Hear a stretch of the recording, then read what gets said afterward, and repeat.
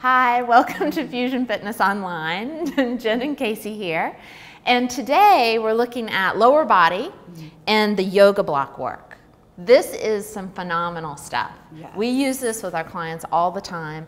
It really helps them to find that standing leg and to strengthen and equalize the action of the muscle around the whole leg bone and the ankle foot. Absolutely. So we see lots and lots of good change if people are consistently doing this. And hey, another thing that they can easily do at home. Absolutely. All right, so Casey's gonna get onto the yoga block.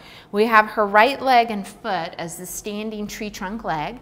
She's using the wall to balance herself. Now at first, I want her to find the squared position of her shoulders and pelvis to the front.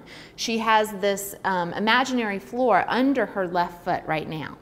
Now on her inhale, I want to move the pelvis on the femur head. So on the inhale, the right hip is going to hike up to the right armpit. And then on the exhale, she's going to come back into that squared position of her pelvis. And she is doing such a great job here because she's minimizing the movement or the shift in the rib cage and really finding the movement of the up and down of the pelvis.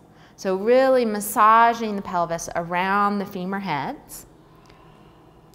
Good, and last one. Good, coming back to neutral. Good, now from here, keeping the neutral pelvis, we're just gonna swing this left leg forward a bit without rotating and then back. And she's using a very nice, easy, kind of even playful swing of the leg, right? But where is she working? And this is a good lesson for clients. So you can easily and playfully move that leg in its socket, but you're working through the spine, through the pelvis, in this working leg and working foot. Absolutely. Big time.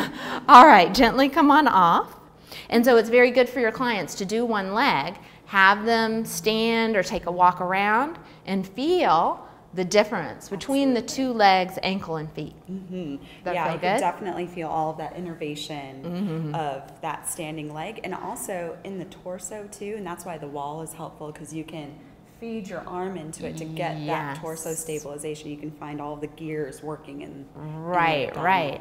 So we've talked about this before, that the upper core, right, is working in sync with that lower core. And exactly what Casey said really helps the whole body to integrate. Absolutely. All right, thank you so much, and we'll see you soon. Bye. Bye.